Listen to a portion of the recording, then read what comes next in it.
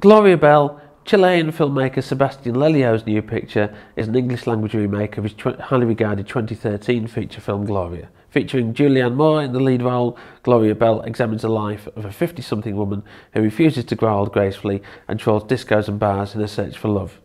There's a touch of Judith Rosner's 1975 novel Looking for Mr. Goodbar about the picture, though Gloria Bell is nowhere near as bleak. Nevertheless, at the heart of the film is the struggle to connect and a desire to reach out to others. Moore plays the titular Gloria, a divorcee with 2 adult children, who during her visits to dance clubs meets Arnold, played by John Turturro. Arnold is also divorced with 2 children, and he struggles to commit to his new lover.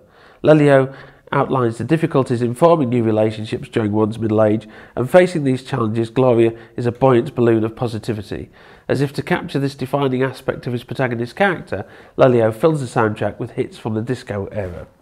Excellent performances carry the film from both Moore and Turturro, but also from the supporting cast, including Michael Cera, Jean Tripplehorn and Sean Astin. The film's low-key photography supports the naturalism of its premise, and whilst this is a remake, Lellio demonstrates confidence in this, which is his first English-language feature. Get away from the car! Gloria! 1, 2, 3! This woman is awesome! Treat her right! Respect her! He calls me every 5 minutes. Don't pick it up. I won't. Is that him? Yeah. Oh my God! Honey, this guy could die tomorrow. We could all die tomorrow. Well, when the world blows up, I hope I go down dancing.